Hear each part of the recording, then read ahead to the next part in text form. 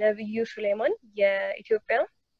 ናሽናል ፖይንት ኦፍ ኮንታክት በኤስጂሲ ወይም ደግሞ ስፔስ ጀነሬሽን አድቫይዘሪ ካውንስል ይሰራ ነበረ። በመቀሌ ዩኒቨርሲቲ ባችለር ዲግሪ በኤሌክትሪካል ኤንድ ኮሚኒኬሽን ኢንጂነሪንግ አለው። ሌላም ደግሞ በተጨማሪ ኤምኤስሲ ኢን ኮሚኒኬሽን ኢንጂነሪንግ እና በጣም ከኢትዮጵያ ስፔስ ሶሳይቲ ጋር ብዙ ተሳትፎ በጣም ትልቅ ስራ ከሚሰሩልን ሰዎች መሃል ነብዩ ነውና በጣም ማመስገን እንፈልጋለሁ። የኔ ፕሬዘንቴሽን ሂስትሪ ኦፍ ራሽያን ስፔስ ሚሽን ነው።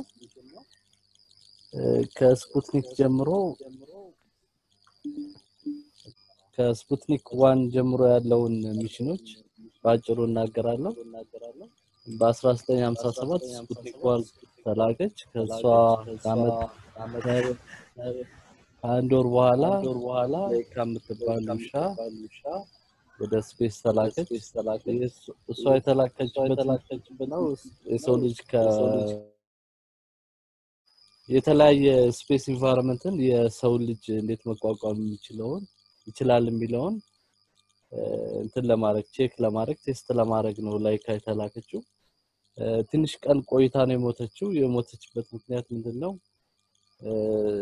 እሷን የሚመቸውን ኢንቫይሮንመንት ክሬት ለማድረግ የሚመቻትን ከዚህ የአየር ሰፕላይ ነበረ፣ ፕሬሸር ነበረ፣ ቴምፕሬቸር ሬጉሌት ማድረግ ስላለበት የስፔስ ካፕሱሉን ልክ እሱን ሁሉ ሰፖርት የሚያደርጉት የባትሪ ሲስተም ነበር። ሶላር ሲስተም የሶላር ፓናል አልነበረም። ስለዚህ የባትሪው አቅም ሲያልቅ ላይካ ሞታለች። ከዛ በኋላ ሌላው ሚሽን ምንድነው? ከ2 አመት በኋላ ቀጥታ ወደ ጨረቃ የላኩት ሉና 3 የሚባል ስፔስ ፕሮብ ነበረ። ሎው ሪዞሉሽን የሆነ ፎቶ አነሳና ያኔ በደም ኮሚኒኬሽን ከጨረቃ እዚህ ስለማይደርስ ያ ሉና 3 እንደገና መሬት መጥቶ እሱን እንደገና ሪከቨር አድርገው ኢሜጁን እንትን ብለዋል ለቀዋል። ከዛ በኋላ ነው የዩሪ ጋጋሪ በ1961 የነበረው ሚሽን። ከዛ በኋላ ደግሞ ቫሌንቲና ትሬሽኮቫም ከሱ በበለጠ ጊዜ አየር ላይ ስፔስ ላይ ቆይታለች። ከዛ በኋላ ከ2 አመት በኋላ አሌክሰል ሊኖቭ የተባለ የዛሬ አመት የሞተ ኮስሞናውት ስፔስ ወክ የመጀመሪያውን ስፔስ ወክ ቲዘሪንግ ተጠቅሞ በገመድ ተወጥሮ ስፔስ ወክ አድርጓል። ከዛ በኋላ እንደገና ወደ ጨረቃ በሉና 9 ሄዱና ላንድ አድርጓል። የመጀመሪያ ሉና 3 ኦርቢት አድርጎ ፎቶ አንስቶ ነበር የመጣው። ሉና 3 ግን ላንድ አድርጎ የሚፈልገውን ሜዠርመንት ለቅቶ ወደ መሬት ኢንፎርሜሽኖችን ዳታዎችን ልኳል። ከዛ በኋላ ያው የአርምስትሮንግን ያስገባውት ምንድነው እዚህ ፎቶ ላይ ሁሉም የመጀመሪያ የሆኑ አክቲቪቲዎች ናቸው። ያው አሜሪካኖች መጀመሪያ ሙሉ ላይ እነሱ ናቸው በኒል አርምስትሮንግ እና ዊልበዝ እንትን ያሉት። ከዛ በኋላ እንደገና ራሻኖች ወደዛ የሚሄዱትን ሚሽን ስለተቀደሙ ትተው ሌላ ሚሽን ወደ ቬኔራ 7ን ላኳት። ቬኔራ 7 ስፔስ ፕሮብ ወይ ስፔስ ካፕሱል ቬነስ ያንን ሃርሽ ኢንቫይሮንመንት ቴምፕሬቸሩን ፕሬሸሩን ተቋቁማ ቬነስ ሰርፌስ ላይ ወድቃ ለትንሽ ደቂቃ ሰርታ ኢሜጆችን ትራንስሚት አድርጋለች።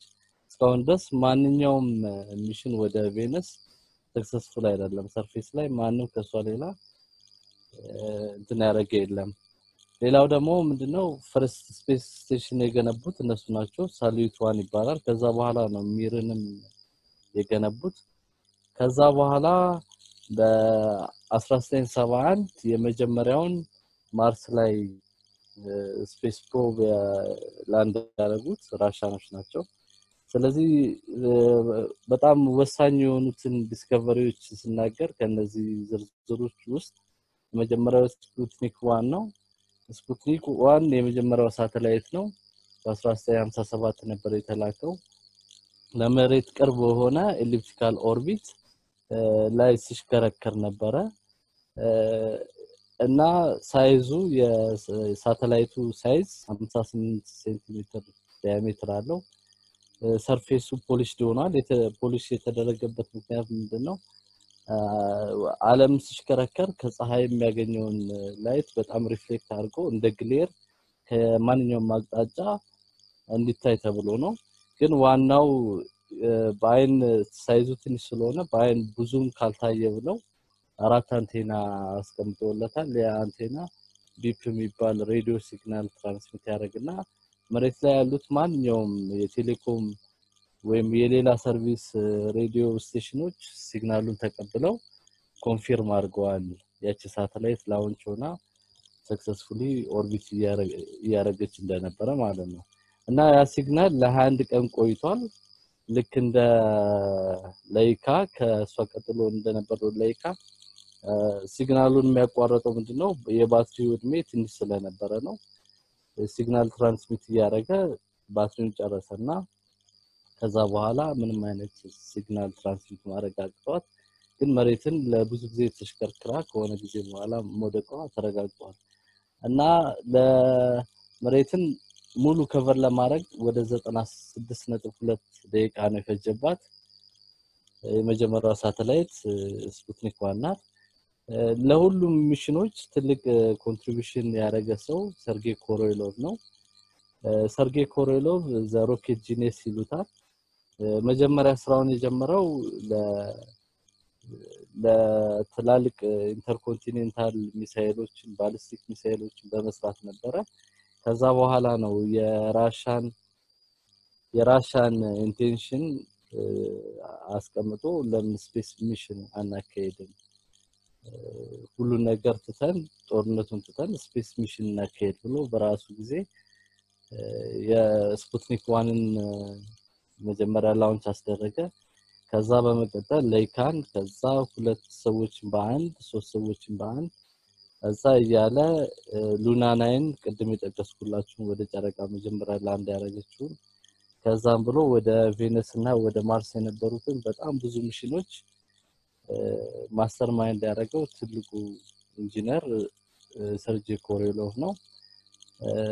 ስለ ዛሬ ቀን ስናወራ አፕሪል 12 ያው ዩሪ ጋጋሪ አየር ስፔስ ላይ ያረገበት የቆየበት ጊዜ ነው እና በቮስቶክ 1 በምትባል ስፔስ ክራፍት ነው ወደ ስፔስ የሄደው እና ማክሲመም ኦርቢት 327 ኪሎ ሜትር ከመሬት ርቆ እየተሽከረከረ ለ108 ደቂቃዎች በዛች ኦርቢት በኤሊፕቲካል ኦርቢት መሬትን እየተሽከረከረ ከቆየ በኋላ እሱ የያዛት ስፔስ ክራፍት ለማንኛውም ተብሎ የቴክኒካል ችግር ቢኖረው ሪኢንትሪ ወደ አትሞስፌር ሲገባ የተለያየ ነገሮች ቢያጋጥሙት ወይ ደግሞ ጭራሹኑ ሪኢንትሪ ባይገባ ለ10 ቀን የሚበቃውን ሁሉንም አይነት አየር ምግብ ማንኛውም ፋሲሊቲ ለ10 ቀን አሹር አድርገው ነው የላኩት እሱ ግን ለ108 ደቂቃ ወይ ለአንድ ሰዓት ተኩል አካባቢ ለኦልሞስት ለ2 ሰዓት አካባቢ ነበር የቆየው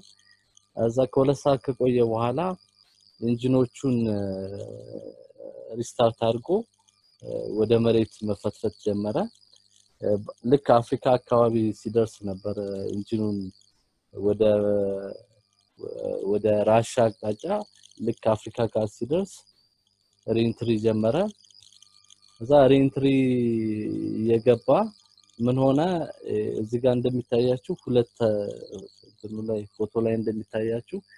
ክቡስ ያለበት ካፕሱል ነው ሌላው ደግሞ ኢኩዊፕመንት ወይ ደግሞ ኢንስትሩመንት ሞጁል ይባላል እና እሱ ዲታች መደረግ ነበረበት ኢንስትሩመንት ሞጁል ከስፌሪካል ካፕሱሉ እሱ ከሚኖርበት ዲታች ሆኖ ብቻው ነበር ስፌሪካል ካፕሱሉ መምጣት የነበረበት ሰክሰስፉሊ መለያየት ስላቃታቸው የሆነ መስመር ወይ ደግሞ የሆነ ብረት ግጥም አድርጎ ስለያዘው መለያየት ስላልቻሉ አብረው እርስ በራሳቸው እየተሽከረከሩ 30 ዲግሪ ፐር ሰከንድ በጣም በፍጥነት እርስ በራሳቸው እየተሽከረከሩ ወደ ምድር የተወረወሩ ሲመጡ ዲታች ስላላረገ ዩሪ ጋጋሪ እስከ ቴንጂ ማለት G9.8 ነው ስናባዛው ወደ 98.1 ሜትር ፐር ሰከንድ ስኩዌር የሚሆን በጣም ኃይለኛ የሆነ አክሰለሬሽን አጋጥሞት የሰው ልጅ ግን ከኖርማል ሰው ከ3G በላይ ሜንቴን ማድረግ አይችልም እሱ ግን እስከ 10G ራሱን ሰፖርት አድርጎ ኮንሺየስ ሆኖ ሁሉን ነገር ያልታሰበበት ቦታ ላይ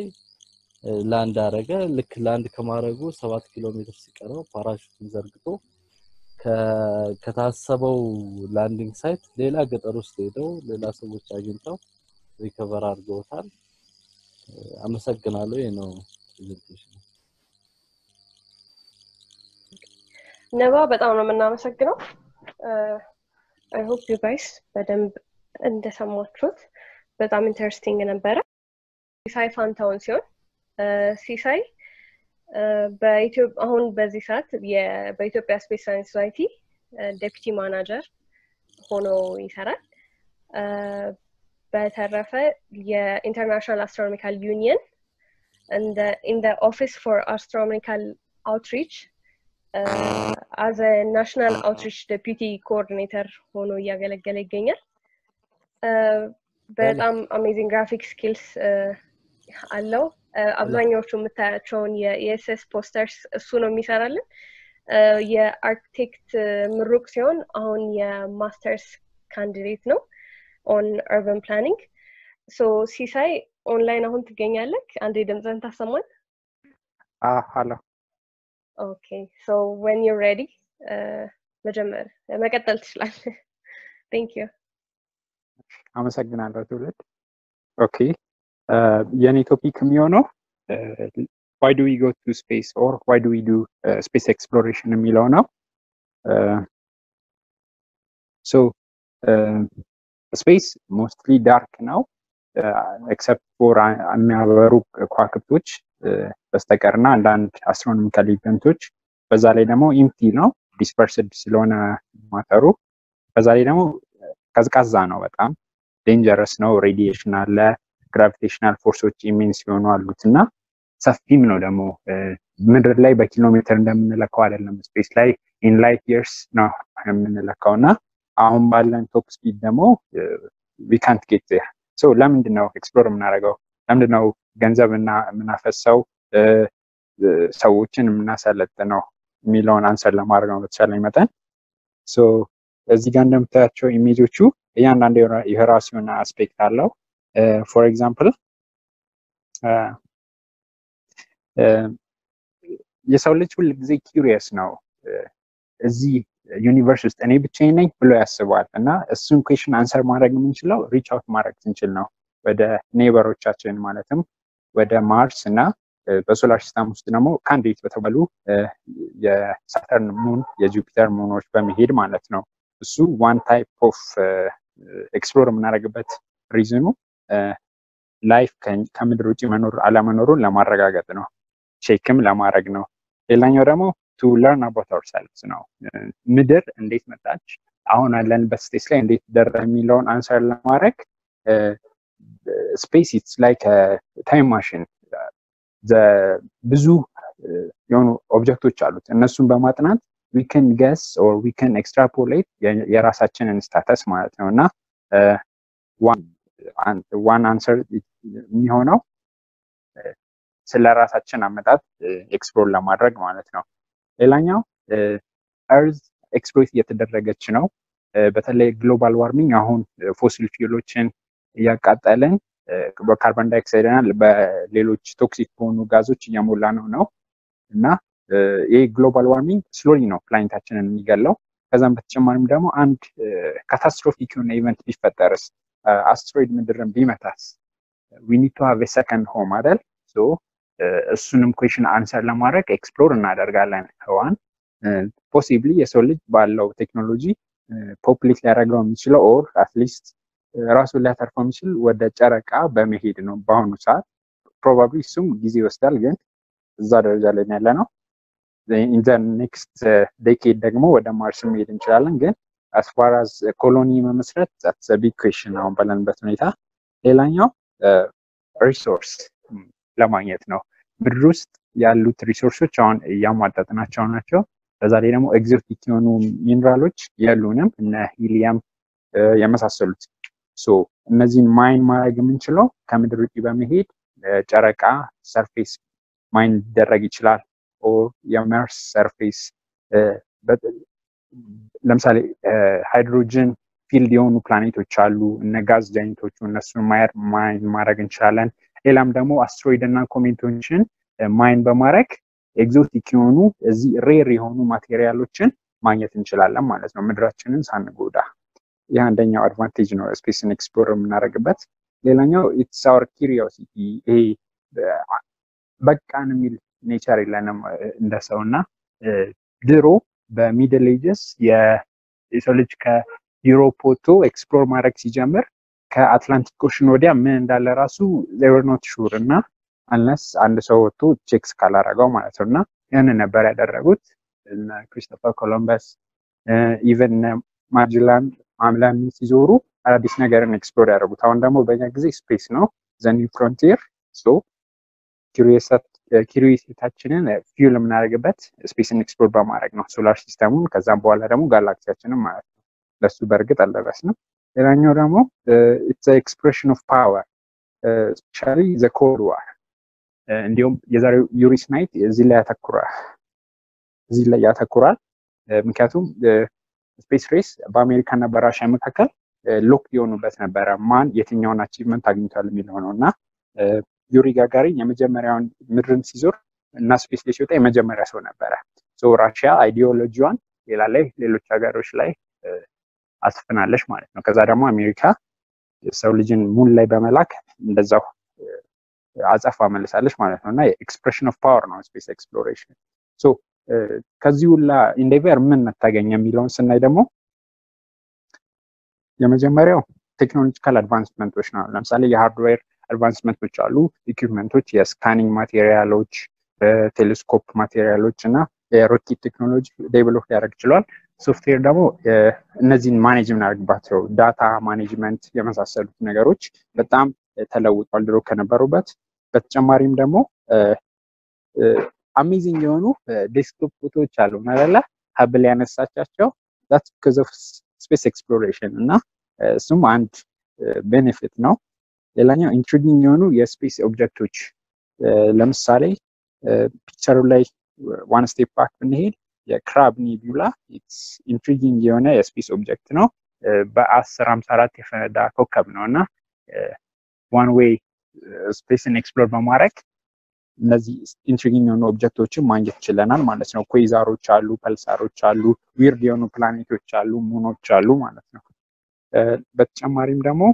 የኢንተርናሽናል ኮኦፐሬሽን እና ዩኒቲን ያመጣል ይሄ ማለት በተለይም የኢንተርናሽናል ስፔስ ስቴሽንን በምንመለከትበት ሰዓት የዩሮፒያን ስፔስ ኤጀንሲ የራሺያን ስፔስ ኤጀንሲ ናሳ ጃፓን እና ካናዳ በመተባበር ነው ስፔስ ላይ ቢውልድ ያደረጉት ወደ 150 ቢሊዮን ዶላር ፈጅቷልና ይሄ ሀገሮች እንዲተባበሩ እድል ፈጥሯል ማለት ነው the other one is political and ideology supremacy መፍጠር ማለት ነው ስለ ስፔስ ስናወራ ስለ ካፒታሊዝም እና ስለ ሶሻሊዝም ሳናወራ እናልፍ ምክንያቱም የኮልድ ዋር ውስጥ በድብቅ የነበረው የአይዲዮሎጂ ውድድር ነበርና unfortunately ለራሺያ or ለሶቪየት ዩኒየን አልተሳካላትም መጨረሻ ላይ ተበታትናለች ባንክራፕትም ሆናለች በምትሰራቸው ስፔስ ፕሮጀክቶች ዩኤስ ደግሞ on the other side winning side ሆና ወጣለች ማለት ነው ሶ ይሄንን አግኝተንበታል ሌላኛው ብሎክባስተር ሙቪስ አሁን ኢንተርስቴላር ማየት እንችላለን the Martian አለ እነዚህ ሁላ ፊልሞች because of space exploration ነው ፊውል የተደረጉት ሆሊውድ ብዙ ብር የሚያወጣው በእነሱ ምክንያት ነውና and the other one is little gray man movement ነው ይሄ ፋኒ የሆነ connotation ነው ምክንያቱም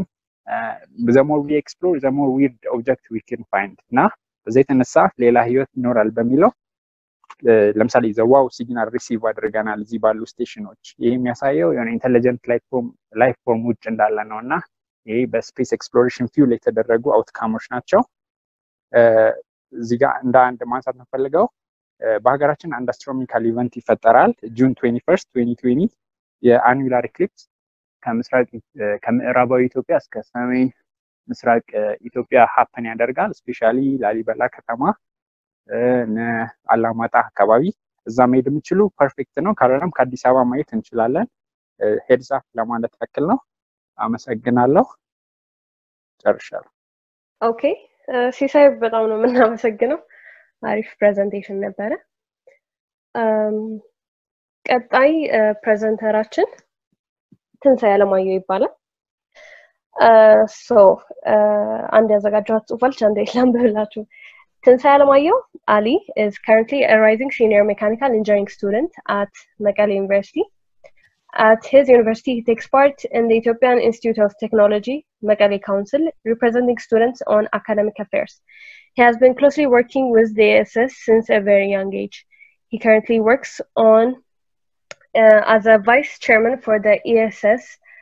Mekelle branch. He was able to inaugurate a chapter of Youth Mappers in MU, which works as part of an international universities consortium working on developing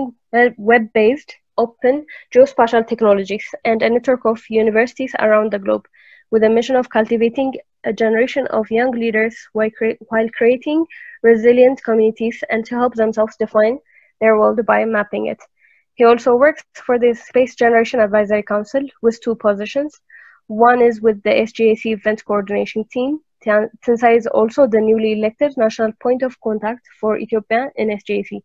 He believes in virtue of mind, hard work, communication, and collaboration for a better future. We're all tired over the news, over Corona and all, but today's webinar, Tinsai will be sharing his insights on how study of medicine is different in space, also known as microgravity, and how space transformed our healthcare system from individual to public health standards. Hope you enjoy it. Tinsai, መጀመር ትችላለህ?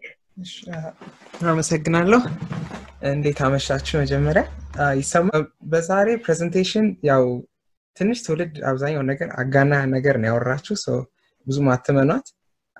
በመጀመሪያ በጣም አመሰግናለሁ። ዛሬ ማቀርበው እኔ ኤክስፐርት የሆንኩበት ነገር አይደለም እውነት ለመናገር ነገር ግን በተለይ ከዚህ ጊዜ ጋር ሲገናኝ በኮሮና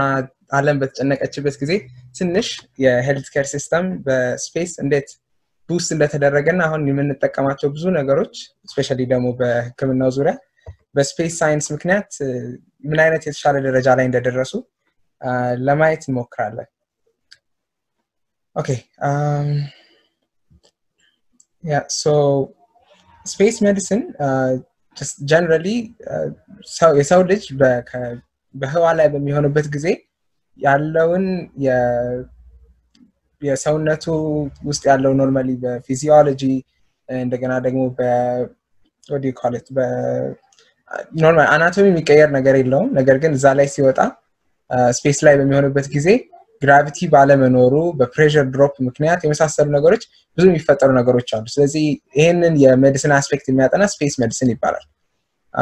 ከዛ በተጨማሪ ደግሞ ማይክሮግራቪቲ በጣም ትልቅ የሆነና ክሪቲካል የሆነ ኮንሰፕት ነው because ብዙ የሚቀየሩ ነገሮች ስላሉ ማለት ነው ግራቪቲ እዚህ በመኖሩ ብዙ የሚቀየሩ ነገሮች አሉ ስፔስ ላይ ስንወጣ ለምሳሌ ግራውንድ ላይ በመሆንበት ጊዜ እዚህ ጋር ላይ ኢሜጅ የምታያችሁ ከሆነ ሰውነታችን ላይ ያሉት ነገሮች በሙሉ በኖርማል ፖዚሽናቸው ይገኛሉ during launch ወደ ስፔስ በመንወጣበት ጊዜ ልክ እዛ ከደረስን በኋላ የመጀመሪያው ስለሆነ everything will rise up ስለዚህ ሳምባችንም ወደ ላይ ኮምፕሬስድ ይሆናል ልባችንም ሆዳችንም አንጀታችንም ሁሉም ወደ ላይ ለመንሳፍ ይሞክራል ከዛ ማይክሮግራቪቲውን ሰውነታችን አዳፕት ካደረገ በኋላ ትንሽ ወደዛ ይመለሳል ነገር ግን ወደ ምድር ከተመለስን በኋላ በመንቀመጥበት ጊዜ ግን በምድር ላይ እንዴት ነው ለምሳሌ ሊፍት ላይ ያለው ኖርማል ሴንሴሽን አለ አይደለ ሶ የሱ አይነት ተመሳሳይ ሆኖ ግን ሜቢ የሱ 10 20 እጥፍ ነው የሚሆነው ማለት ነው ፊሊንጉ so space travel ላይ ብዙ ጊዜ የሚያጋጥሙ እንደ ችግር ልንጠቅሳቸው የምንችላቸው ብዙ ነገሮች አሉ ከዛ ውስጥ የተወሰኑትን ላይ ለመጥቀስ ያህል barotrauma አለ barotrauma ስሙ ኢንዲኬት እንደሚያደርገው የፕሬሸር ምክንያት የሚፈጠር ትራውማ ነው so ሰውነታችን ውስጥ ብዙ በአየር የተሞሉ ቦታዎች አሉ so በዲፈረንስ የፕሬሸር ልዩነት በሚኖርበት ጊዜ እነዚህ የሰውነታችን ውስጥ ያሉ ቀዳዶችን ክፍተቶችን በሏቸው የመደፈን የመግጠም አንዳንዶቹ necessarily expand የማድረግ ነገር ይኖርባቸዋል ለምሳሌ ያህል አፍንጫችን ጆሮአችን ሳምባችን ውስጥ ያሉ ክፍት ቦታዎች በሙሉ እንደገና ደግሞ gastrointestinal ትራክታችን በሙሉ ራሱ አንድ ትልቅ ትቦ ነውና so እነዚህ ነገሮች በሙሉ ኤክስተርናል ፕሬሸሩ በጣም ዝቅተኛ ስለሆነ ትልቅ ክሪቲካል የሆነ ችግር ያጋጥማል ማለት ነው ስለዚህ አስትሮናውቶች የሚያደርጉት ሱት ዲፕሬሸራይዜሽን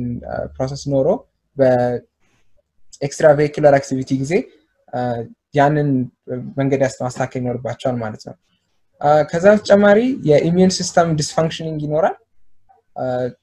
መሰረታዊ ችግሩ ምንድነው አሁንም ብዙ ጥናቶች እየተደረጉ ቢሆንም ነገር ግን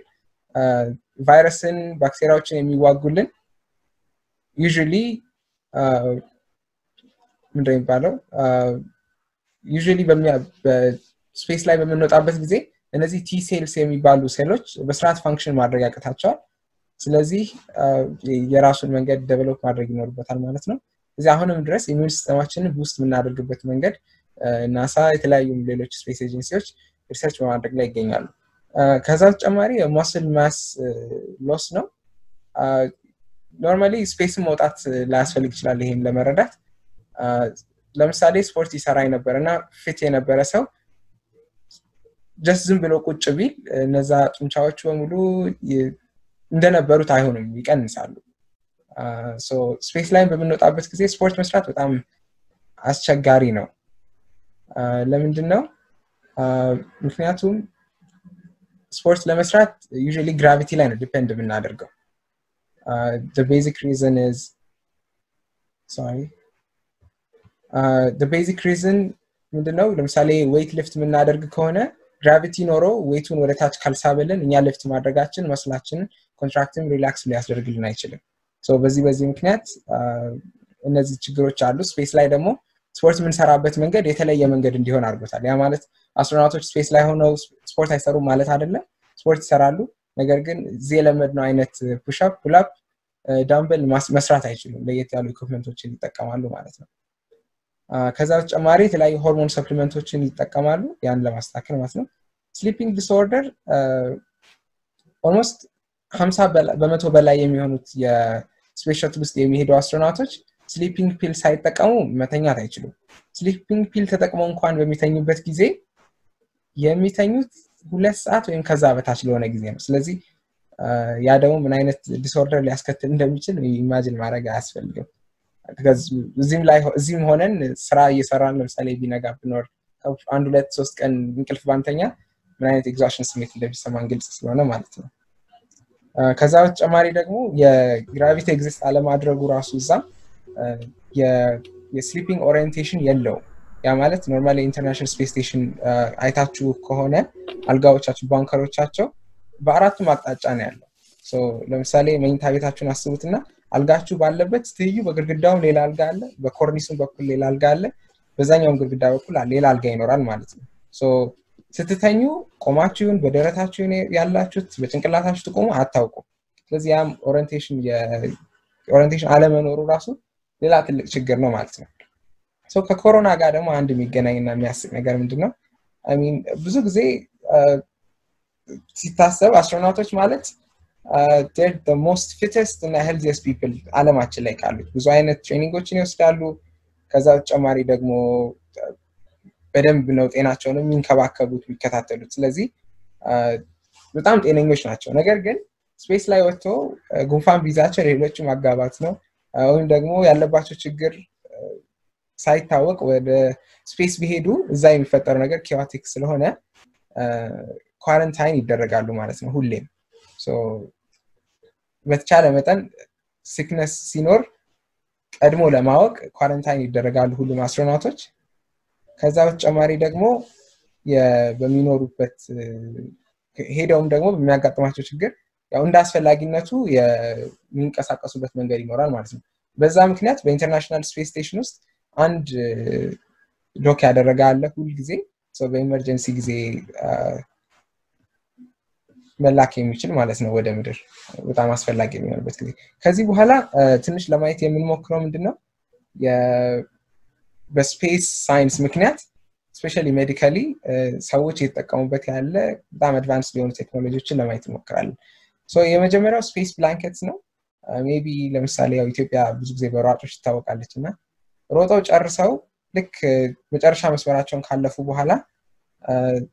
ብዙ ጊዜ ሯጮች የሚሰጣቸው አንድ የሆነ አሉሚኒየም ፎይል የመሰለ ልብስ አለ እነዚህ ስፔስ ብላንኬትስ በመባል ይታወቃሉ ሶ ይሄ ስፔስ ብላንኬት በመጀመሪያ የተፈጠረው በ1973 የስካይላብ ስፔስ ስቴሽን ኦርቢት ላይ ያለ ኦቨርሂት ማድረግ ይጀምራል ያ የተፈጠረበት ምክንያት የሂት ሺልዱ ስለተሰበረ ነበር ከዛም በስፔስ ስቴሽን ውስጥ የነበረው ቴምፕሬቸር ኦልሞስት ወደ 54 ዲግሪ ሴልሺየስ ደረሰ የናሳ ሰዎች በጣም የሚያሳስባቸው ነገር ሆነ ፕላስ ደግሞ ውስጥ ያሉ ቶክሲክ ጋዞች ደግሞ በጣም ትልቅ ትሬት ይሆናሉ ከዛ በኋላ በዛ ምክንያት የሂት ሺልዱን ሰዎች ሊጠቀሙበት በሚችሉበት መልኩ ተዘጋጀ ከዚህ ክስተት በኋላ ሶ በምድራችን ላይ ደግሞ ሯጮች ብዙ ጊዜ ልክ ሮጠው ከጨረሱ በኋላ ሰውነታቸው በጣም ከባድ ስፖርት ላይ ስለሆነ ከፍተኛ ሙቀት ይኖራቸዋል ልክ ሲያቆሙ ደግሞ ድራስቲክሊ የመቀነስ ነገር ይኖራል ሶ ያንን ለማስተካከል ቴምፕሬቸራቸውን ሜንቴን ለማድረግ ይሄን ይጠቀማሉ ከዛ በተጨማሪ ደግሞ ፈርስት ኤድ ኪት ውስጥ የመካተትም እድል አግኝቷል ይሄ ስፔስ ብላንኬት ምክንያቱም በካዡዋሊቲዎች ለምሳሌ let's say አንድ ሰው ባህር ውስጥ ተገኝቶ ቢወጣ ኦር የኤሮፕሌን ክራሽ ሲወጣ or something የሰውነቱ ሙቀት ውጭ የሚሞቅ ከሆነ ወደ ውስጥ ገብቶ እሱን የበለጠ እንዳያሞቀው ኤክስትሪም የሆነ ቴምፕሬቸር ከሆነ ያለው አለም ደግሞ ውጭ በጣም ቀዝቃዛ ከሆነ ሰውነት ውስጥ ያለው ሙቀት ወጥቶ እሱ ወደ ሃይፖተርሚያ እንዳይገባ ይከላከልለታል ማለት ነው ከዛ በተጨማሪ ደግሞ ሜሞሪ ፎም አለ ሜሞሪ ፎም አሁን እንዲያውም በበለጠ በአድቫንስድ በሆኑ ስኒከርስ ላይ ብዙ ይገኛል እና አዲዳስ እና ፑማ እና ናይኪ ብዙ ጊዜ እየተጠቀሙበት ነው ለመጀመሪያ ጊዜ ግን የተሰራው በኢምፓክት ጊዜ እነዚህ ኤርክራፍቶች ለምሳሌ ቅድም ነብዩ ሲያስረዳ ዩሪ ጋጋሪን ያረፈበት ካፕሱል አለ ያ መሬት ላይ የሚያርፍበት ናት መሬት ላይ ኦሽን ላይ የሚያርፍበት ጊዜ ኢምፓክቱ ከፍተኛ ስለሚሆን ያን ኢምፓክት ለመቀነስ ሾክ አብዞርብ የሚያደርግ ነገር ያስፈልጋል ሶ ስፕሪንግ የማይሆንበት ጊዜ አለ ሶ እነሱ አስትሮናውቶቹ የሚቀመጡበት ወንበር በዚህ ይሰራል ማለት ነው በዚህ ሜሞሪ ፎም አሁን እንዲያውም በአድቫንስድ የሆኑ ኮመርሻል ኤሮፕሌኖችን ይሄንን አይነት ሜሞሪ ፎም በወንበሮቻቸው ላይ ይጠቀማሉ ይሄን አድቫንስ በማድረግ ደግሞ ኦርቶፔዲክ ሜሞሪ ፎም ማትረስ የሚባል ተሰርቶ ብዙ ጊዜ የወገብ ችግር እንደዚህ ላለባቸው ሰዎች የሚመች ለማድረግ ተሞክሯል ከዛ በተጨማሪ ደግሞ የጫማ ሶሎችን በእነዚህ ሜሞሪ ፎሞች ይሰራል ሶ የእግር ችግር ያለባቸው እንደዚህ በእነዚህ ሜሞሪ ፎም እንዲስተካከልላቸው ይደረጋል ማለት ነው ከዛ በተጨማሪ ደግሞ ብዙ ጊዜ እንግዲህ እስቲ እኔም መነጽር አደርጋለሁ ለምሳሌ ብዙ የሚያረጉ ሰዎች ይኖራሉ አቧራ ያስቸግረናል በቀላሉ ይጫጫራል በስራስ እናስቀምጠው ስንቀር ሶ አሁን መነጽር ለመግዛት ስትሄዱ ይሄ የሚጫር አይነት አይደለም ይባላል ሶ ስክራች ሬዚስታንስ ሌንስ ይባላል ሶ እነዚህ ስክራች ሬዚስታንስ ሌንሶች የተሰሩት በስፔስ ነው ስፔስ ነበር ምክንያታቸው እንዴት ነው which ያው almost every space shuttle መስኮቶች ይኖሩታል በእነዚህ መስኮቶች ላይ ደግሞ ስፔስ ዲብሪ በሚንቀሳቀስበት ጊዜ መስኮቶችን የመጫር እንደዚህ ነገሮች ይኖራሉና ይሄን ለማስተካከል ሲባል ፎስተር ግራንት የሚባል የሰንግላስ ማኑፋክቸረር ናሳ እንትን እንዲያደርግለት አድርጎ ሪኮግናይዝ አድርጎለት እሱም ይጠቀምበታል እነሱም በዛ መሰረት መነጽር ማምረት ጀመሩ ማለት ነው ሶ እዚህ ጋር እንደ ምሳሌ ያስቀመጥኩላችሁ የኮዳክ ክሊን ኤንድ ክሊር ሌንስ የሚባለው ነው ሶ እነዚህ ከረንትሊ ያለው አፕሊኬሽን ነው ማለት ነው ሶ ከዛ በተጨማሪ ኢንፍራሬድ ቴርሞሜትርስ ይሄ ሞር ለስ ከኮሮና ጋር ይገናኛል የሰዎችን ሙቀት በፍጥነት ለመለካት ያገለግላል የመጀመሪያ ኢንፍራሬድ ቴርሞሜትር ኢር ኢንፍራሬድ ተርሞሜትር ነው ሶ ከታችኛው ኢሜጅ ላይ የምታዩት የጆሮ ውስጥ ያለው የኢር ድራሙ የሚለቀውን ቴምፕሬቸር በማወቅ የሰውነታችን ኢንተርናል ቴምፕሬቸር within 2 seconds ለማወቅ የሚረዳ ነው ከላይ የምታዩት ደግሞ ዳይሬክትሊ ኢንፍራሬድ ተርሞሜትር ሆኖ እሱም almost within like 5 seconds ከ3 እስከ 5 ሰከንድ ጊዜ ውስጥ ቴምፕሬቸርን መናገር ይችላል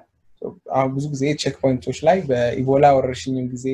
በአሁን ከረንትሊ በኮሮናም ጊዜ ቴምፕሬቸር ለመለካት ያገለግላል ማለት ነው ስለዚህ ሰዎች ንክኪ ለመቀነስ ይሄም እየረዳ ይገኛል ለማለት ያህል ነው ከዛ መቀጠል ደግሞ ኮክሊየር ኢምፕላንትስ አሉ ኮክሊየር ኢምፕላንት ለመጀመሪያ ጊዜ የተሰራው በናሳ ኬኔዲ ስፔስ ሴንተር ውስጥ በሚሰራ አንድ ሳይንቲስት ነው አዳም ኪሳ ይባላል እሱ ራሱ ሂሪንግ ኢምፔርድ የሆነ ኢንጂነር ነበረ በስፔስ ሸትል ፕሮግራም በኬኔዲ ውስጥ ይሰራ ነበረ ሶ እሱ በሚያጋጥማቸው ችግሮች ምክንያት በዛው አንድ ላይ ሆኖ ለማስተካከል ይችላል ያደረገው ምንድነው ኖርማሊ በኤር ድራማችን ውስጥ ገብቶ እስከ ኮክሊያ ድረስ ከሚደርስበት ያለው ድረስ ችግሮች ይኖራሉ መሃል ላይ ያሉት አጥንቶች ማለት ናቸው ሶ እነዛ በመሆናቸው ምክንያት ኖርማሊ የሚያደርገው ምንድነው ትራንስሚተሩ በጭንቅላታቸው ውስጥ ተበስቶ ይገባል ሶ ይሄ ኤሌክትሮድ ቀጥታ ወደ ኮክሊያ ውስጥ ሊገባ ይደረጋል ስለዚህ ከኤንቫይሮንመንቱ ፒክ ያደርጋል ሳውንድ ከዛ ስፒች ፕሮሰሰር ይኖራል ፕሮሰስ ከተደረገ በኋላ የትራንስሚተሩ ወይም ደግሞ ሪሲቨር እና ሲሙሌተሩ የስፒች ፕሮሰሰሩን ሲግናል እየተቀበለ ወደ ኤሌክትሪክ ኢምፐልስ ይቀይራል ማለት ነው ይሄ ኤሌክትሪክ ኢምፐልስ ደግሞ ወደ ኤሌክትሮዱ በሚገባበት ጊዜ የኦዲተሪ ነርቭን በመነካካት ማለት ድምጽ ሳይሆን የሚሰማቸው more or less ያንን ሪኮግናይዝ ለማድረግ የሚረዳ ነገር ይሆንላቸው ማለት ነው ሶ ኖርማል ሂሪንግን የሚተካ ነገር አይደለም ነገር ግን የኤንቫይሮንመንቱን ኦዲዮ ሪፕሬዘንቴሽን በተሻለ መልኩ ለመስጠት ይረዳል ማለት ነው ከዛ መቀጠል ያለው ኤምአርአይ ነው የማግኔቲክ ሬዞናንስ ኢሜጂንግ ይሄ ደግሞ መጀመሪያ የተሰራው ኢንፋክት ከጀርባ የምታዩት ቴሌስኮፕ ሃብል ስፔስ ቴሌስኮፕ ነው እና የሚሰራው ምንድነው የአፐርቸር ሲንተሲስ የሚባል ነገር አለ ያ ማለት ለምሳሌ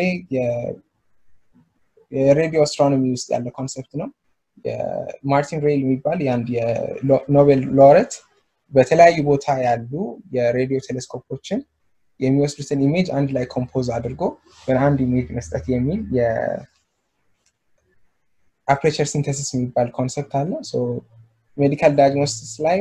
ማግኔቲክ ሬዞናንስ ይሄን ነው የሚጠቀመው ሶ በተለያየ አንግል የተለያየ ፎቶዎች ያነሳ ይሰራል ማለት ነው ሶ ከዛ በተጨማሪ በካት ስካን እንደገና ደግሞ ማሞግራፊም በተመሳሳይ መልኩ የሚሰራ ይሆናል ሌላ የመጨረሻው ደግሞ የቤቢ ፎርሙላ ነው የናሳ ኖርማሊ ቤቢ ፎርሙላ ቀድሞም ነበር ነገር ግን በስፔስ ቴክኖሎጂ ምክንያት አድቫንስ ማድረግ ይችላል በአውተር ስፔስ ላይ ኦክሲጅን ለመፍጠር ሲባል ማለት አውተር ስፔስ ላይ ፎቶሲንተሲስን ለማካሄድ ናሳ ሪሰርች በሚያደርግበት ጊዜ የሆነ አንድ የአልጌ አይነት አገኘ ይሄ አልጌ ደግሞ አጋጣሚ ሆኖ በውስጡ ያለው የፋቲ አሲድ አይነት essential fatty acid which is similar to what you find in human breast milk so DHA እና AHA የሚባሉ so እነዚህ ኬሚካሎች በእነዚህ አልጌ ላይ በመገኘቱ እነዚህ አልጌዎች የሚያመነጩትን ፋቲ አሲድ ቤቢ ፎርሙላ ላይ በመክተት አድቫንስድ የሆኑ ቤቢ ፎርሙላዎችን ለመስራት ተችሏል ማለት ነው so በመቀጠል መጀመሪያ ትውልድ ሳስተዋውቃችሁ ለመጣሁት ከስፔስ ጀነሬሽን አድቫይዘሪ ካውንስል as a part of national point of contact ነው so just introduction ለመስጠት ያህል so ትልቅ የሆነ ኦርጋናይዜሽን ነው ኦርጋናይዜሽኑ ኢንክሉድ የሚያደርገው ተማሪዎችና የንግ ፕሮፌሽናሎችን ሆኖ በስፔስ ኢንደስትሪ ውስጥ ያሉ እንደገና ደግሞ ስፔስ ኢንደስትሪ የሚወዱ ሰዎች በሙሉ ኢንክሉድ የሚያደርገው ኦርጋናይዜሽን ነው so currently ከ15 የሚሰራባቸው ብዙ ትላልቅ ፕሮጀክት ግሩፖች አሉ ከዛ ውስጥ አንዱ የስፔስ ሜዲሲን ላይፍ ሳይንስ ፕሮጀክት ግሩፕ ነው ሶ እዛም ላይ ሌሎች ኢንትረስቲንግ የሆኑ የፕሮጀክት ግሩፖች አሉ እዛ ላይ ጆይን እንድታደርጉ ጋብዛችኋለሁ እንጨርሻለሁ በጣም አመሰግናለሁ ጥያቄዎች ካሉ መጨረሻ ላይ እንቀበል ይሆናል ቴንክ ዩ ሳይ በጣም ነው የምናመሰግነው አሪፍ ፕሬዘንቴሽን ነበር ያቀረብክልን እስኪ ቤዛ የምትጨምሪበት ነገር አለ አይ ቲንክ መሀል ላይ ምስተክ ያረገ ድምጹ ቢቆራረጥም ሰምተናል አብዛኛውን በጣም አሪፍ ነበረ እኔ እንኳን እሱ ላይ ጨምራለሁ ብያል ነበር የድሉን የፈለኩትኝ እዚህ ፓርቲሲፓንት ሊስታችንን ሳይ መሐላችን አብይ እና ጥበበ አሉ ጆይን ስላደረጋችሁን በጣም አመሰግናለሁ እና ምናልባት ወደ Q&A ጥያቄና መልስ ላይ ስንሄድ እናንተ እነሱን ጥያቄዎች የመመለስ ላይ መሳተፍ የምትችሉ ከሆነ በጣም ደስ ይለኛል የሚለውን ጥያቄን ላቀርብ ነው አብይና ጥበበ ትችላላችሁ አዎ በደስታ እንሳተፋለን Thank you so Q&A ላይ ስንገባ ኢንተረስቲንግ ጥያቄዎች አሉ ቻት ግሩፕ ላይም ሰውም እጅ በማውጣት ወይም ቅድሚያ ኖቲፊኬሽን ቻት ሩሙ ላይ በመስጠት ጥያቄዎችን መጠየቅ ይቻላል እና ወደዛ ብንሄድ የሚል ሐሳብ አለኝ ትውልድ አው ሁላችንም እንኳን አኒሜት ብናረግ ብዙ ጫጫታ ስለሆነ እውነት ነው ከቻላችሁ ቻት ላይ እዚሁ ጋር ድሮፕ አድርጉት ወይም ደግሞ መጀመሪያ ጥያቄ ካቀረቡ ሰዎች ዝም ብዬ ባነሳ ዮናታን ደምሴ አሁን ትኖራለህ አለ ጥያቄ ካልተመለሰልክ ወይም ሌላ ጭማሪ መጠየቅ የምትፈልገው ካለ ካልሆነ ወደ ቀጣይ ሰው መሄድ እንችላለን ኦኬ ዮናታን ያለ አይመስለኝም ኦኬ ዮናታን ኃይሌ እሺ ሌላ ኦኬ ሶሪ ሌላሽ ቻት ቦክስ ላይ ድሮፕ ብታረጉ ጥያቄያችሁን ወይም ደግሞ ሌላ ካንሰር የሚለያየው መስሎኝ ነበር ኦኬ መክብብ it's interesting መክብብ please join ካረክ አንሚዩት ማረክ ታርገለን I think ጥያቄውን ኔላ ነው ቦሽላለው ገብታችሁም ማንበብ ትችላላችሁ ግን መክብብ ጥያቄን forward ብታረገው ወይም ደግሞ ድጋሚ ያንኑ ባነሰው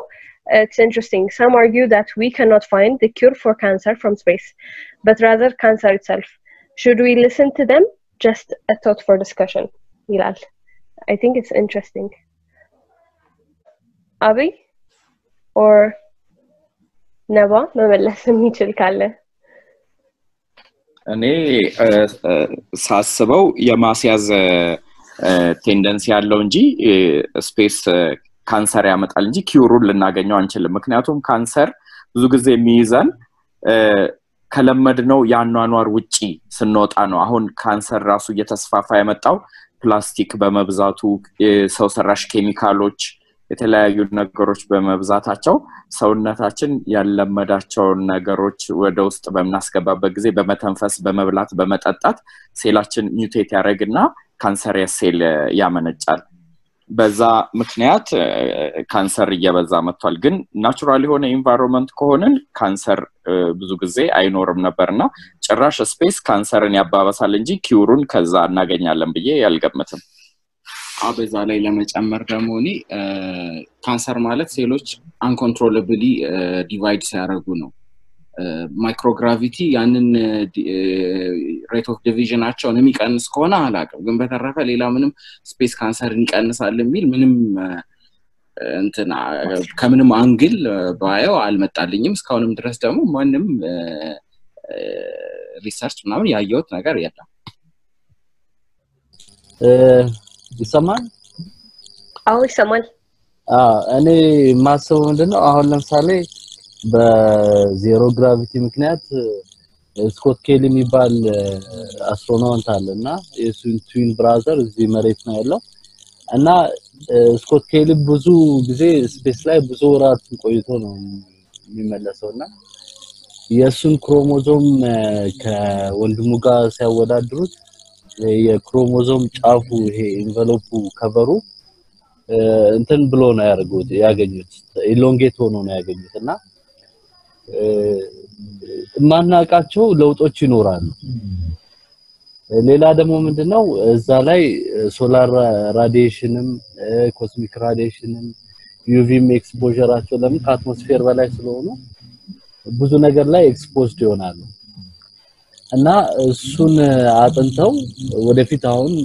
ኦዞን አሁን ወደ በፊቱ እየተመለሰ ነው ኦዞን ዲፕሌሽን ችግር የለብንም አሁን ግን አሁን ለምሳሌ ወደፊት ኮስሚክ ራዲዬሽን unpredictable የሆነ ኮስሚክ ራዲዬሽን ቢመጣ እስካሁን ድረስ አስትሮናውቶች ኤክስፖዝድ የሆኑትን አይተን ምድር ላይ ካሉት ጋር ኮምፔር አድርገን እነሱ ወይ ካንሰር ኤክስፖዝድ ሲሆኑ ለካንሰር ይጋለጣሉ በጣም ኮስሚክ ራዲዬሽን ብቻ ሳይሆን ሶላር ራዲዬሽንም በጣም ብዙ ኢንፍሉዌንስ አለውና ያንን ቼክ አድርገን ምድር ላይ ወደፊት ኮስሚክ ራዲዬሽን ወይ ሶላር ራዲዬሽን ሲገባ ከመግባቱ በፊት ያንን ጥንቃቄ እንድንወስድ ማለት እንችላለንና እነሱም ለራሳቸው ፕሮቴክቲቭ ሜካኒዝም ለራዲዬሽን ብለው ለራዲዬሽን ዶዝ መከላከያው ሲሰሩ ወደፊትም ምድርን በተመታ በተለያየ ራዲዬሽን ያንን ቴክኖሎጂ አውጥቶ መሬት ላይ መጠቀም ይቻል ነገር አለ እና በዚህ ተቅማል እንዳለው አብይም ረብም እንዳለው በጣም ስፔስ ላይ በጣም ለካንሰር የመጋለጣችን ድል በጣም ሰፊ ነው ከራዲዬሽኑ ከማይክሮግራቪቲ ሌላ ምግባቸው ከዚህ ሰው የሚሄዱት ምግብ ለብዙ ጊዜ ነው የሚጠቀሙበት እና በጣም የኃይለኛ ፕሪዘርቫቲቭ ተደርጎ ያ ፕሪዘርቫቲቭ ያ ምግብ ስፖይል እንዳይሆን ለ3 ወር ለ6 ወር ምናምን ይቆይ ነውና ግን የሚቆይም ቢሆን ያ ፕሪዘርቫቲቭ እነሱ ዳይጀሽን ትራክ ላይ ዳይጀሽን ሲስተማቸው ላይ ሴሎቹ ሪሴት እንዲያደርጉ ያደርጋልና ለካንሰር በጣም ያጋልጣል ዴፊኒሽን አመሰግናለሁ ኦኬ ቴንክ ዩ ነባ የሚጨምር ሰው ያለ አይመስለኝም ካለ እስኪ ስፒክ አፕ እሺ so in conclusion I think knowing all the risks መሰለኝ አይደለ ስፔስ ትራቨል ምናረጋው እና I think በደንብ የመለሱት ይመስለኛል ሌላ ኢንተረስቲንግ ጥያቄ ያዩት ከአብዱራህማን ጀማል አለክ አብዱ ካለክ አንዴ ድምጽን አሰማን ካልሆነ ጥያቄውን ላንበበው ነኝ አለው እሺ እንደምን አመሸክ ሰላም ነኝ እሺ ጥያቄህን ራስ በታብራራዋለህ ወይስ አንዴ ላንብበው እዚህ ጋር ጻፈውን እሺ እንትን ላውለው በቅድምም በመጀመሪያው ፕሬዘንቴሽን ላይ እንደቀረበው ላንድ ሲያርግ ራሱን ኢንጀክት አድርጎ ነበር 7 ኪሎ ሜትር ሳይደርስ በፊት ይላልና በዛ ሰዓት FAI ኦርጋናይዜሽን ካወጣቸው ህጎች ውስጥ አስትሮናውቶች ላንድ ሲያርጉ ከነ ስፔስ ክራፍታቸው ነው ሚል ነበርና በዛ ሰዓት ግን እሱ አላረገም ከዛም በላይ ደግሞ ሶቪየት ዩኒየን ደብቃ ነበር በኋላ ነው የታወቀው እና እንዲሁም በኋላ ላይ ተቀበለውታል የተወሰነ ኮንትሮቨርሺያል እንትኖች ተፈጥረው ተቀበለውታልና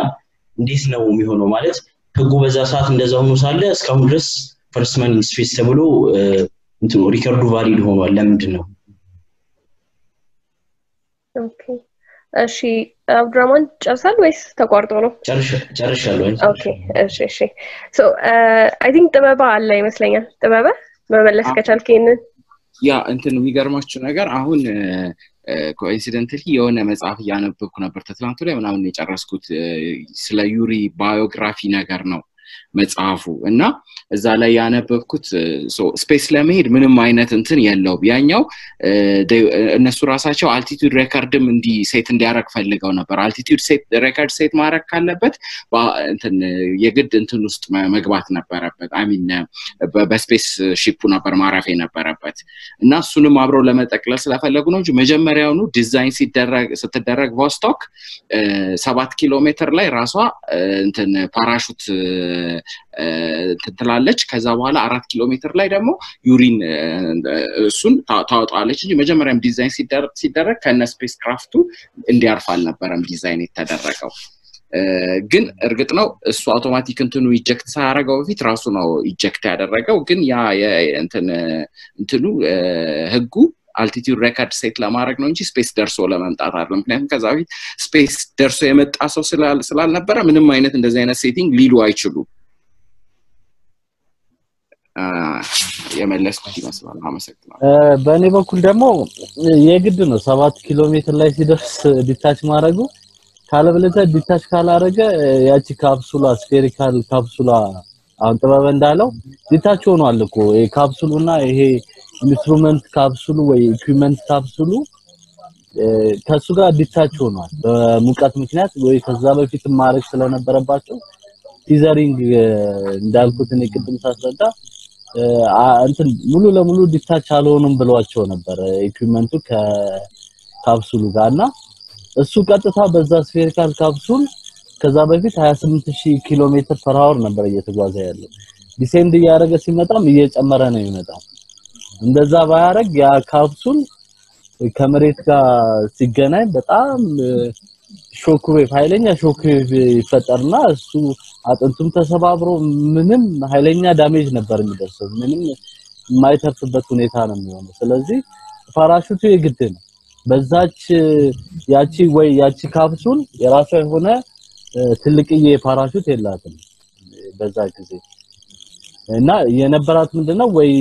ከንቱኑ ጋር በፊት ከኢኩዊፕመንት ካፕሱሉ ጋር አብራ አታች የነበረች አላት ግን ከሱ ከተላቀቀች በኋላ ያለውን አማራጭ ተጠቅሟል እንጂ ምንም እንትን ያለው ራሱ ለማዳን 7 ኪሎ ሜትር ላይ መዘርጋቱ ፓራሹቱን በጣም ጥሩ አድርጓል ያን ቴንጂ ራሱ ተቋቁሞ ከዛም በኋላ ማረፉ ትልቅ ነገር ነው ደም ብዙ ጊዜ ራሻኖች የሚያደንቁት ራሱን በህይወት ጠብቆ መውረዱ ነው እንጂ ከሱ የበለጠ ሚሽኑ ላይ የተሳተፈው ኮሬሎቭ ብዙ ስራ ሰርቷል አመሰግናለሁ ኦኬ ነባ ቴንክ ዩ የሚቀጥላል ሶሪ ለተጨማሪ እንትን መጽሐፉን በጣም ኢንጆይ ስላደረኩት ሼር እና አረግላችኋለሁ ቴሌግራም ግሩፕ ላይ ኦኬ ቴንክ ዩ ሀቤ እሺ ሌላ አንድ ጥያቄ አይቼ ነበር ኤርሚያስ መስፍን አለክ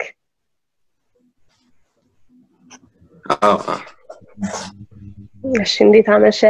የጻፍከው ጥያቄ አለ እስኪ ብታብራራው ኦኬ እኛ ሀገር ውስጥ ብዙ ሰው ስፔስ ኤክስፕሎሬሽንን ልክ እንደ ከፈጣሪ ጋር እንደ መፈታተን ምናምን ነገር ብሎ ያስባልና ለምሳሌ አሁን ባለፈው ላንች ያረግናት ሳተላይት ነበረችና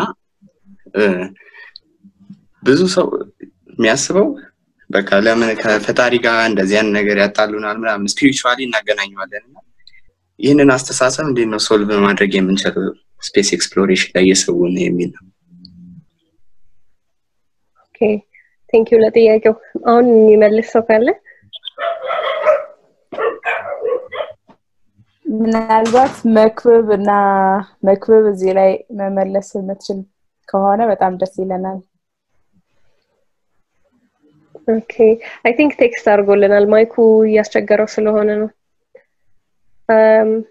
ቻት ቦክሳችሁ ላይ ታዩት መክብብላል ይቻላል ስፔስ ኤክስፕሎሬሽን ከፈጣሪ ጋር መጣላት እንዳልሆነ ለማሳየት ያለን አማራጭ በጣም ቀላል ነው ስፔስ ኤክስፕሎሬሽን ለሰው ልጅ ምን ጥቅም ያመጣል የሚለውን ለሰው ማሳየት ነው ፈጣሪን ከመጋፋት ይልቅ እኛም ዕውቀታችንን አሳድገን እየተጠቀምንበት የምናድግበት ነገር ነው የሚለው ለሰው ማሳየት የምንችል ከሆነ ስፔስ ኤክስፕሎሬሽን ተቀባይነት እንዲኖረው ማድረግ የምንችል ይመስለኛል ኦኬ አይ ቲንክ ቴንክ ዩ ቅዱስ እንደውም ትንሳኤ ያቀረበልን ፕሬዘንቴሽን it's all about that አይደለም እንዴ ምክንያቱም በእነዚህ በስፔስ ኤክስፕሎሬሽን ያገኘናቸው ጥቅሞች በጣም ብዙ ናቸውና ሶ በቀላሉ ያን ማስረዳት አይ ቲንክ very convincing ይመስለኛል እንደኔ እሺ ሌላ ጥያቄ ያለው ሰው ካለ እኔ ወይ የራሴን አመለካከት ልናገርና እኔ ማስበው ማለት ነው እሺ አስትሮኖሚ ለኔ አስትሮኖሚ ማለት ነው የፈጣሪን ስራ ምናይበት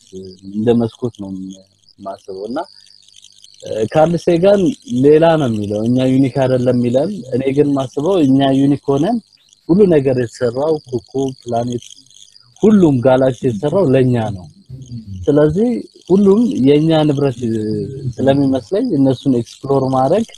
ከሃይማኖት ጋር የሚጋጭ አይመስለኝም ሁሉ ነገር ለኛ ስለተፈጠረ ሁሉን ነገር ሁሉ ቦታ መድረስ ማግኘት እንችላለንና ሃይማኖቱ እንዲሁም አይከለክልም ለኔ አመለካከት ማለት ነው ኦኬ thank you ነባ እሺ ሌላ ጥያቄ ካላችሁ ፕሮሲድ እናርግና አንድ ጥያቄ ማቅረብ ፈልጋለሁ ነኝ ኦኬ ለነባ ነው ቬኔራ 7 የቬነስን ሃርሽ የሆነ ኮንዲሽን ሰስቴን አርጋ ላንድ ማድረግ የቻለችበትን ሲቹዌሽን ልታስረዳኝ የምትችል ከሆነ ባክህ እሺ ከዛ በፊት ቬኔራ 3 መሰለኝ ቬኔራ 3 ሄዶ ነበር ቬኔራ 3 ግን ላንድ ለማድረግ ሳይሆን የቬነስን ሁሉ ፕሮፐርቲዋን ለማጥናት ነበር ሄደው ግን ያው እንደምናውቀው ቬነስ 80 እጥፍ የመሬት አትሞስፌር በጣም ቲክ አትሞስፌር ስላላት ከላይ ሆነ ሰርፌሱ ማየት አንችልም እኛ ከዚህ የምናየው ቲክ አትሞስፌሩን ነው ቲክ አትሞስፌሩን በኦፕቲካል ማየት ስለማንችል በሬዲዮና በኢንፍራሬድ በመጠቀም ሲግናል በመላክ ሪፍሌክት ባክ የሚያደርገውን ሲግናል አናላይዝ ያረጋች ናይነት ሰርፌስ ቢሄቪየር አላት ሰርፌስ ቴምፕሬቸሯ ላንድስኬፕ ጂኦሎጂካል አክቲቪቲ እንደሚሆን አጠናች ከዛ በኋላ ነው ሁሉ ነገር ኮምፖዚሽኗ ሰልፈሪክ አሲድ ካርቦን ዳይኦክሳይድ ስፔክትረም ወስዳ ኮምፖዚሽኗን ካወቀ በኋላ ቬኔራ 9 ተላከች እሷ ስትላክ ምንድነው አንደኛ ነገር ፕሬሸሩን ኦልሞስት ሰርፌስ ፕሬሸሩ 80 እጥፍ ነው የመሬት ሰልፈሪክ አሲድ ደግሞ ማንኛውን ሜታል ዲዞልቭ ያደርጋል ስለዚህ ፕሬሸር ቴምፕሬቸር እና አንፕሬዲክቴብል የሆነ ክላውድ ሞሽንን ኮንት ማለት አለባት ተቋቁሟ ላንድ ማድረግ አለባት ስለዚህ እሱን ሁሉ ዲዛይን አድርገው ራሻኖች እኔ በጣም ይገርመኛል ለምን ከዛ በኋላ ማንኛውም ሚሽን ቬነስ ላይ ላንድ ያደረገ የለም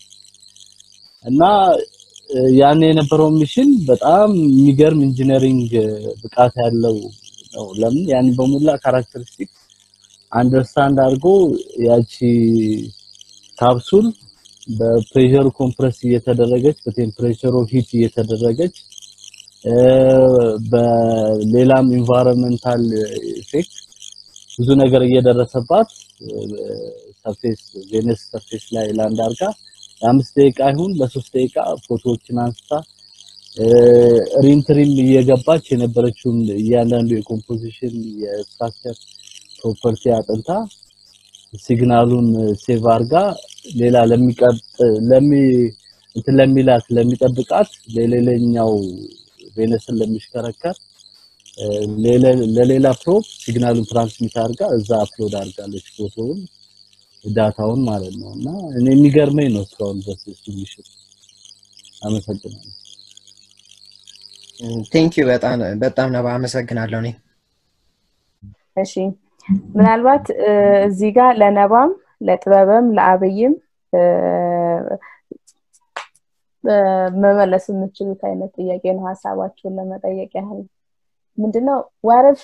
ዩሪ ጋጋሪን ስፔስ ላይ ባይወጣስ ኖሮ የዛሬ 59 ዓመት የስፔስ ኤንዴቨር ምን ሊመስል ይችል ነበር ምናልባት ይሄንን ማውራታችን ወይም ማስተባችን ስፔስ ላይፋችን ላይ ያለውን ሲግኒፊካንስ እስካሁን ያደረሰውን ኢምፓክት ለማነጻጸር ማለት ነው let's just say ዩሪ ጋጋሪ ስፔስ አልሄደም በዛ ሰዓት የዛሬ 59 ዓመት ማለት ነው what would happen like ምን አይነት ፕሮግረስ ይኖረው ነበር ስፔስ in overall progress ማለት ነው ምንም የተለየ ነገር አይፈጠርም ነበር ምክንያቱም የዛን ጊዜ ሁለቱም ሳይዶች ሶቪየት ዩኒየንም አሜሪካም ስፔስ ለመሄድ ሳይሆን ስፔሻሊ ፖለቲካል ማስተሮቹ ገንዘቡን የሚሰጡት ናት ኮራሊዮቭ ወይም ደግሞ ቨርነር ቮን ብራውን ወይም ናሳ ያሉት ሰዎች ሳይሆኑ ገንዘቡን አክቹአሊ ፋንድ የሚያደርጉት ሰዎች they were in a race መጀመሪያ በ1957 ስፑትኒክ ስትወጣ አሜሪካኖች በጣም ደነገጡ በዛን ጊዜ የነበረው ፕሬዝዳንት ጀነራል ድዋይት ዲ አይዘንሃወር የሚባል ሰው የነበረ እና በቃ ስራ ላይ ተኝተሃል ነው ያሉት ምክንያቱም የአሜሪካ ፐብሊክ ምን አለ what if space weapons on that satellite below እንተናሉ ስለዚህ it was a space race now during that space race Yuri Gagarin ባይወጣ ኖሮ ሌላ ሰው ይወጣው ነበር either the Americans or the Russians ሌላ ሰው ይወጣው ነበር ልክ ያ space race እንትን ሲል አሁን የናሳ በጀት ምናምን እየቀነሰ መጣ ለምን በቃ ያ ነገር ሰደሊ የጦርነት መሆኑን ተቀረ by the way ገንዘብ የተሰጠው ለሰርጌይ ፓቭሎቪች ኮራሊዮቭ ገንዘብ የሰጡት የሶቪየት ሚሊታሪ ሚሳይል እንዲሰራ ነው እንጂ ሰው እንዲያመጥ ቃል ነበርም ኢንተርኮንቲኔንታል ባሊስቲክ ሚሳይል ምክንያቱም አሜሪካኖቹ they were superior in bomber aircraft ስለዚህ ራሻዎቹ because they couldn't match them በዛ እንትን they had to use ሚሳይሎች እና እንደዚህም ትልቅ ሚሳይልና ሰው አሁን ለምሳሌ የአሜሪካንን ብናየው the second man in space ከአሜሪካ ሳይድ ማለት ነው he didn't even make a full orbit he made a suborbital flight እና ከአሜሪካን ተነስቶ ዛው አሜሪካ ነው እንትን ያለው ስለዚህ የሶቪየቶቹ በጣም ትልቅ ሚሳይል ነበር ምክንያቱም it had to carry a bigger Soviet nuclear bomb ስለዚህ ይሄ ነገር የኒውክሊየር ቦምቡ ሳይድ ሾው ነው እንጂ በራሱ ጊዜ አልነበረም ስለዚህ as long as ያ ነገር እስከነበረ ድረስ ዩሪ ባይሆን ሌላ ሰው ያደርገው ነበር አመሰግናለሁ እኔ ማሳቤ ልግለጽ እዚህ ጋር እኔ ደግሞ አብይ አንተ ካለ አስተሳሰብ በጣም ተቃራኒ የሆነ አመለካከት ነው ያለኝ ዩሪ ጋጋሪን ወደ ስፔስ ላውንች ማድረግ ወይም ደግሞ ኦርቢት አድርጎ መመለስ ባይችል ኖሮ አሁን ያለንበትን የስፔስ ፍላይት ስታተስ በጣም ወደ ኋላ ያስቀረው ነበር ምክንያቱም የናሳ ኢንጂነር የሆነው ስሙን ማላስታውሰው ጀርመን ኢንጂነር ነው ይቅርታ እና ይህ ኢንጂነር የናሳን አድሚኒስትሬተር ለሂውማን ስፔስ ፍላይት ማሳመን የቻለው የሶቪየት ዩኒየን በተለያዩ የሂውማን ስፔስ ፍላይት አክቲቪቲዎች የበላይነት እጁን በማግኘታቸው ነው ያ የስፑትኒክ ላውንች መደረግ በርግጥ አስደንግጧቸዋል የዩኤስኤ ኢንጂነሮችንና ናሳን በጣም አስደንግጧል ነገር ግን የበለጠ ደግሞ ሞቲቬት ያደረጋቸው የዩሪ ጋጋሪን ስፔስ ፍላይት ነው ዩሪ ጋጋሪን ስፔስ ፍላይቱን ባያደርግ ኖሮ የናሳው ኢንጂነር የናሳው ጀርመን ኢንጂነር የናሳን አድሚኒስትሬተር ማሳመን አይችልም ነበር የተጠቀመው እንዴ ከሳተላይቱን ላውንች ከማድረጋቸው በተጨማሪም ፈርስት ሂውማን ኢን ስፔስ ላውንች አድርገዋል ስለዚህ እኛ ከዚህ በላይ መፍዘዝ የለብንም የሚለውን አስተሳሰብ ይዞ ነበር ሄደው ስለዚህ ይሄንን አስተሳሰብ ይዞ መሄድ ባይችል ኖሮ obviously ሐሳቡን አይቀበሉትም ነበር ሐሳቡን አልተቀበሉትም ማለት ደግሞ የነበረውን ስፔስ ሬስ ያኔ ዩሪ ጋጋሪን ሲሄድ ከነበረው ስታተስ በጣም ይቀንሰው ነበር ያ ስታተስ መቀነሱ ደግሞ አሁን ያለንበትንም አፌክት ያደርጋል ስለዚህ የዩሪ ጋጋሪን ወደ ስፔስ ፍላይት የዩሪ ጋጋሪን ስፔስ ፍላይት ሶቪየት ዩኒየንንም ዩኤስኤንም በጣም ጠቅሟቸዋል ዩኤስኤ ሞቲቬት አደረጋቸው ወደ ሙን ላንድ እንዲያደርጉ የዛኔ ነው እንደውም ኬኔዲ በዚህ አሁን በያዝነው ዴኬድ ውስጥ የሰው ልጅን ጨረቃ ላይ ማሳረፍ እንችላለን የሚለውን ነገር ዲክሌር ያደረገው በዛን ጊዜ ነው የሶቪየት ዩኒየን የበላይነት የታየ ሲመጣ ነው ስለዚህ ዩሪ ላውንች ባያደርግ ኖሮ በጣም ይቀዘቅዝ ነበር የነበረው ስፔስ ሬስ አመሰግናለሁ በጣም ጥሩ ቅዱስ ጥበበ ነበር ቀደም የተናገረው ነው አይደለም እኔ በሁለታችሁ መሐከል ያለ ሐሳብ ነው ያለኝ ምናልባት ቤዛ ጥያቄውን በደንብ አላብራራሽም ጠቅላላ ራሻ ምንም ካፕሱል ባያመጥ ቀኖሮ ነው ወይንስ ዩሪ ባይሄድ ኖሮ ምናልባት ኮሪዮሮቭ ወይ ሌላ ሰው ይሄድ ነበር ከአንድ ሳምንት በኋላ ከሁለት ሳምንት በኋላ ወይም ደግሞ ጠቅላላ ራሻ ባያመጥቅም አሜሪካኖች እያዘጋጁ ነበር ከ3 ወር በኋላ ልካው ነበር አዎ እና ዩሪ ባይሄድ ነው ወይንስ ጠቅላላ ራሻ ምንም ስፔስ ሚሽን ባይኖራቸው ነው ይሄ የሂውማን ስፔስ ፍላይት የሚለውን አይዲያ በአጠቃላይ ነው like human space flight ላይ ዩሪ የፈርስት ሊፑን እሱ ወስዷል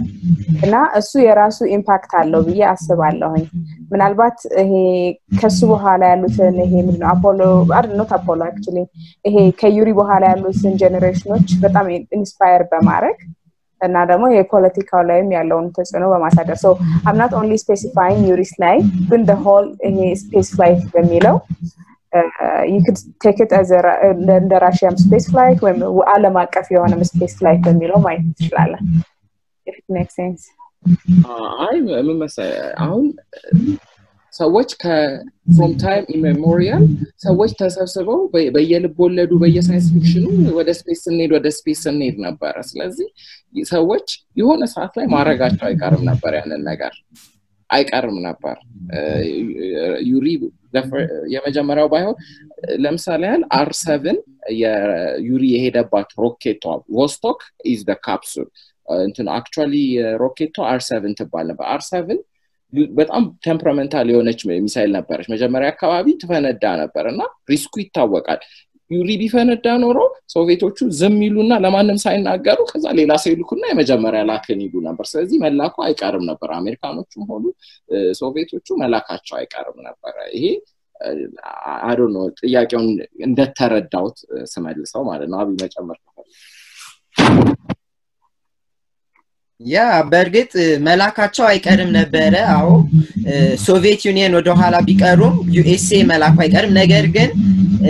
ናሳ በነበረበት የበጀት ስታተስ ምክንያት ኢሚዲየት የሆነ የዛኔ እንደሰጠው ኢሚዲየት የሆነ ሪስፖንስ አይሰጥም ነበር እንደ ፕሮጀክት ሜርኩሪ ፕሮጀክት ጄሚናይ ከዛ ደግሞ ሶስተኛው እና ደግሞ the greatest human space flight አፖሎ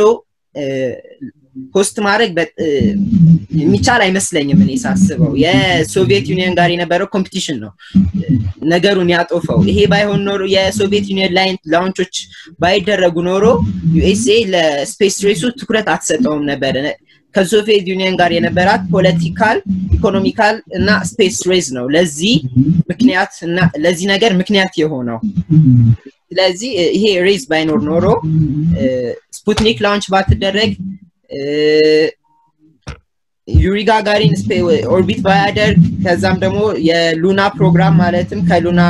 3 9 ያለ እነዚህ ፕሮግራሞች ባይደረጉ ኖሮ ከዛም በተጨማሪ ደግሞ the first woman in space launch አድርገዋል ሶቪየት ዩኒየኖች እነዚህ ነገሮች ሶቪየት ዩኒየን ባያደርጉ ኖሮ ዩኤስኤ ለስፔስ ፍላይት ትኩረት አትሰጠውም ነበር እሱን 100% ማማለው አዎ ትክክል ነው ቅዱስ ትክክል ብለሃል አሁንም ይሄ አንተ ያልከውን የሚደግፈው በአሜሪካና በራሺያ መካከል አሁን ውድድሩ ስለተቀዛቀዘ ስፔስ የሚሰጡት ትኩረት በጣም በመቀነሱ የተነሳ ድጋሚ እንኳን ወደ ጨረቃ ሰው መላክ አልተቻለም ያኔ የነበረው ሬስ ቀጥሎ ቢሆን ኖሮ ምናልባት ይሄን ሰዓት ማርስ ላይ ሰው እስካሁን ልከን ነበር በእርግጠኝነት ስለዚህ ሁለቱ መካከል የነበረው ያፉክክርና እልህ በመጥፋቱ ምክንያት ስፔስ ሳይንስ በጣም ተጎድቷል እሱ ምንም ጥርጥር የለውም አሁን አሜሪካ የዛን ጊዜ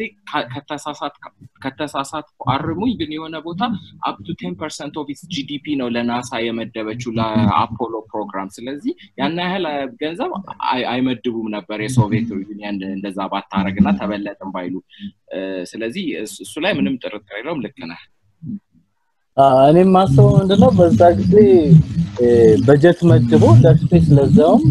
ለማይታወቅ ነገር ጥቅሙ ለማይታወቅ ወይ ቀጥታ ገቢውን ወደውን ለማይመለስ ነገር ኢንቨስት ማድረግ በጣም ይከብድ ነበር በዛ ጊዜ እና ያኔ ሪስኩ ከፍተኛ ነበር ማለት ነው ለምን ያኔ ዩሪ ጋጋሪ በህይወት ኖሮ ወይ ሞቶ ወይ ሚሽኑ ባይሳካ ኖሮ ራሻም ደጋግማ ላትሞክር ትችል ነበር እንደገና ደግሞ ያንዳንዱ ሚሽን ዲዛይን ተላሽ ምንም ነገር ያየውን ሌላ አዲስ ፓራሜትር ወይ አዲስ ቫሪያብል ሊሆን ይችላል ይሄንን አርጉ ይሄንን ጨምሩ ብሎ አሁን በፊት መኪና ሲሰራ ምን ድራይቨሮች ነበሩ ፊድባክ መኪና ኃይለኛ አሁን የሬሲንግ መኪናዎች ሲሰሩ ያንዳንዷን ነገር ከተሰራ በኋላ እነሱ የነዱ ያንዳንዷን ነገር ችግሩን ነክሰው ያወጡ ነበርና የነሱ ፊድባክ ነው የመኪናን ኢንዱስትሪ በትልቅ ይቀየረው እና እነሱ ህይወታቸውንም ተወጣው ነው ዩሪ በጣም ብዙ ሪስኮችን ተቋቁሞ እስከ 10G ግራቪቲ አክሰለሬሽን አጋጥሞት ተቋቁሞ ያንን በሙላ ነገር ተቋቁሞ ፊድባክ ሰጥቷቸው ከዛ በኋላ ብዙም አልተሳሳቱም እና እኔ ማስበው የሱን ፊድባክም የሱን ጉብዝና ነው ነገሮችን አክሰለሬት ያደርገው ብዬ አስባለሁ እሺ ሶ በጣም ቴንክ ዩ ለዛሬ አይ ቲንክ ሰዓቱም በጣም ሄዷል አይታችሁታል እኛ ጋር 3 ሰዓት ሶ ማመስገን ፈልጋለሁ ለፕሬዘንተሮቻችን and also ለጥያቄዎቻችሁ ጥያቄም ለመመለሳችሁ ሶ ESSS አሁን በዚህ ጊዜ እንግዲህ እንደዚህ እየሞከርን ነው ሜምበሮቻችን እንደዚህ ከናንተ ጋር ፕሮግራሞች ለማዘጋጀት ወደፊትም ቀጣይ ፕሮግራም በቅርብ ሆፕፉሊ ይኖረናል ሶ በሶሻል ሚዲያ አካውንቶቻችን ፕሊዝ ፎሎ አድርጉ to keep updated information በተረፈ በዛ የምትጨምሪው ነገር ካለ ኦኬ በጣም እናመሰግናለን እንደዚህ ይሆናል ብዬ አላሰብኩም ነበር ይሄኛው ዙም ኢቨንታችን የመጀመሪያችን ነው ቀደም እንዳልኩት ይሄ የኮሮና ሲቹዌሽን እስኪ ያልቅ ድረስ ምናልባት ይሄ ፊዚካል የሆነ ኢቨንቶቻችን ላይ ኖሮ ይችላሉ እናም ትውልድ ሜንሽን እንዳደረገችው ሶሻል ሚዲያ ላይ ላይክ አድርጉን ፎሎ አድርጉን ተከታታይ የሆኑ ምናልባት ከዚህኛው በደንብ የተሻለና ኦርጋናይዝድ የሆነ ኢቨንቶችን በየተወሰነ ኢንተርቫል ታይም ለማቅረብ እንሞክራለን ለአሁን ግን ይሄኛውን ለማሳካት እጅግ በጣም ትልቅ ድጋፍ ያደረጋችሁ ለኢኤስኤስ ቮለንቲሮች ትውልድ ለዓለም ሲሳይ ሂሩቤል ትንሳኤ እጅግ በጣም አመሰግናለሁኝ አይ ሆፕ እናንተም ተሳታፊዎቻችን ጥሩ ጊዜ እንዳሳለፋችሁ ተስፋ አለኝ በተለይ ወደ መጨረሻ አካባቢ የነበረው ስትሮንግ የሆነ ዲቤት በጣም የሚያነቃቃና ሰዓቱም ይሄን ያህል እንደሄደ እንዳይሰማን ያደረገ ነበር ምናልባት ይሄኛውን ኮንቨርሴሽን ፓርት 2 አዘጋጅተን በሚቀጥለው ሳምንት ወይም አንድ ላይ በመነጋገር ማስቀጠል እንችላለን አትላዩን እላለሁኝ አመሰግናለሁኝ እኔ በኩል ይሄው ነው ትውልድ እሺ ቴንክ ዩ ቤዝ በጣም ሶ ያ በሚቀጥለው እንደዚህ ዙም ኢቨንት እስኪያገናኘን ድረስ ሰላም ሁኑ ራሳችሁን ጠብቁ እጃችሁን ታጠቡ የመሳሰሉት እና ያ ባይ ኤቭሪዋን ደህና ደሩ እናመሰግናለን ለነበረው ጊዜ እሺ ቅዱስ ባይ ኤቭሪዋን Bye. Bye. Stay safe.